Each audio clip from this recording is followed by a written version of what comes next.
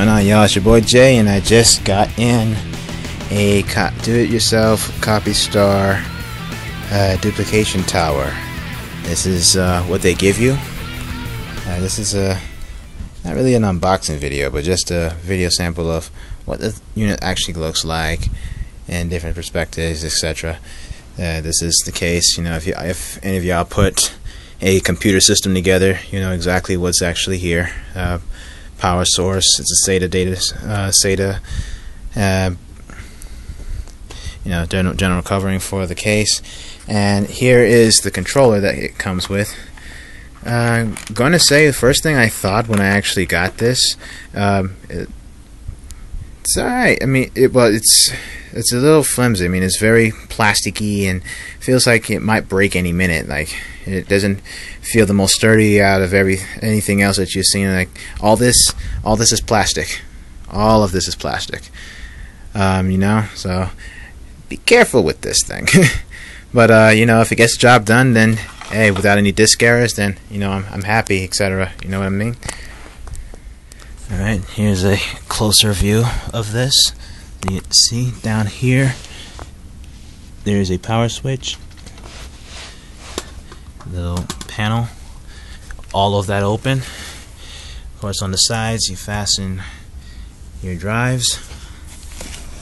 Power supply up close. They give you a lot of case screws, which is very helpful, and a nice little beanie bag. Okay. Here are your connectors, the supply, etc. 2 rear fans, keep the unit cool. And these are the drives I'm going to actually be putting in this. This is the source drive.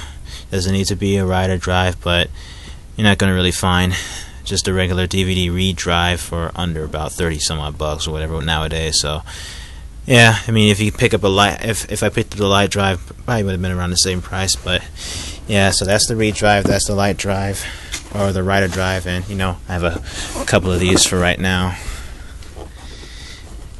Yeah, it's a 7 writer tower, so 3 out of 7. Well, 3 out of yeah, 7, because it holds 8 drives. Sorry. Here's the unit with the drives that I have so far in.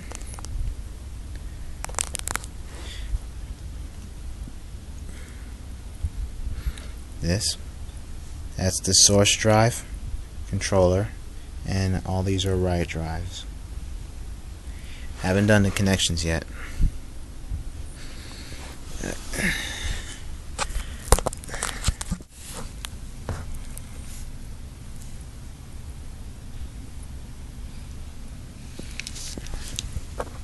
This is the media I'm using right now.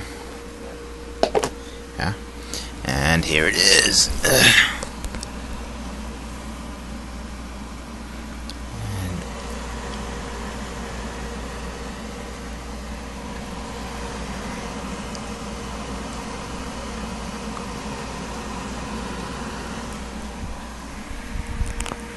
I should mention what threw me off at first with this.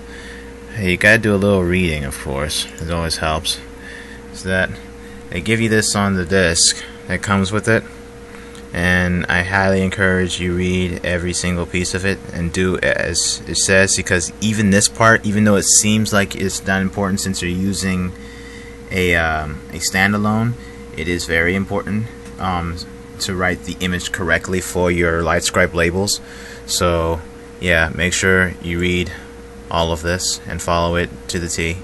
Else, what I was getting, and I was scared before it started actually doing the print, is that it was an unsupported drive, because the drive that is selected on when I wrote the image was incorrect. So make sure you do that.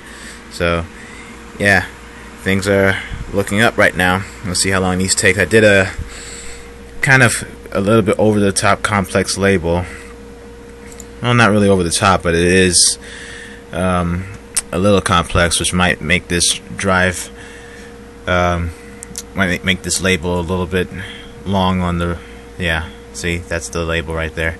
It might take it a little time to produce, because the more complex, the longer it takes. So if I wanted it faster, then I'd make this a lot more simpler. But just to see how long everything would take. We'll see what happens. And I'm doing 3 right now since I only have 3 drives. So it's a 1 to 3 relationship right now, but that's going to increase later on this year. So just finished. This is the finished product right here.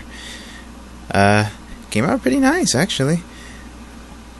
Laser straight onto the disc. This actually took about 26 minutes to produce, and I only did 3. But I did it 3 at a time. So 30 minutes for 3 of these. You know, it beats doing them 1 at a time. Hey, that would take what? An hour and 30 minutes to do 3 single.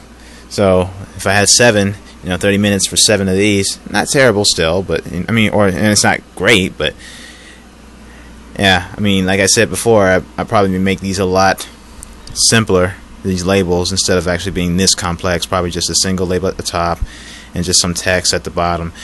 There was a tip that somebody said about putting them in a circular pattern, considering that the thing writes in a circle or something like that. I don't know. I'll investigate that. But yeah, this is it. And this is the writer.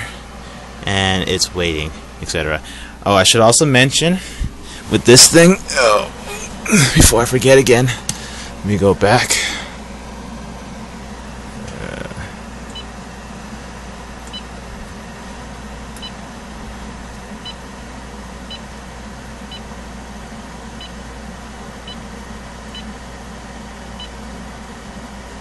I believe it wasn't utilities.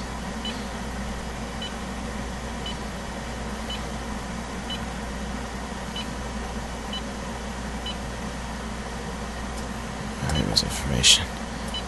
There we go. Drive info. There. That is important to know. And you can check. Sorry, I just exited out. And you can check all the drives that's in your rack. TSST Corp CDDV blah blah blah blah SH222AL. This is what you need for that part on the software to write the image correctly. So make sure you know what that is with this. So again, just to get there, one more time: utility, enter, information, drive info, enter, and you can scroll through them like so. Okay guys, that about covers it.